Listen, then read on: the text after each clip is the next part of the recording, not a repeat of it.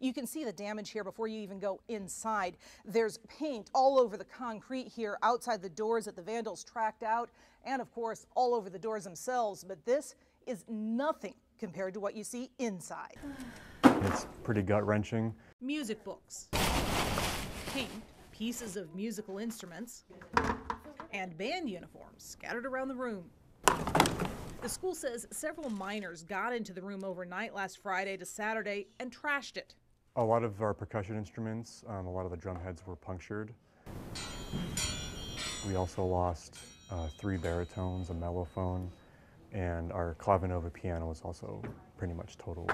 The superintendent says security cameras installed just last fall caught the vandals entering the room. That information has been turned over to the sheriff's office for a criminal investigation. I can't even figure out how this goes. It doesn't anymore. But overall, as we've been kind of exploring and looking around, it's not quite as bad as it looks. That's the kind of positive attitude teachers are trying to maintain as an example to the students.